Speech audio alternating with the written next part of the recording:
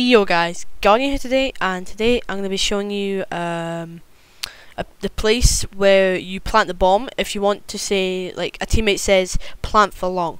So what they mean for that is that say they've got a rifle or an op, which is more preferable. It means like this is the long part of the map, this is the part called long, and then quite a lot of the time people hide in pit, which is down there, in there.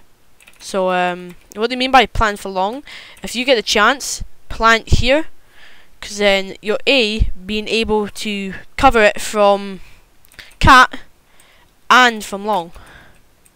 So that's basically what they mean by plant for long. It's just basically planting the bomb in the place where you can see the bomb from long.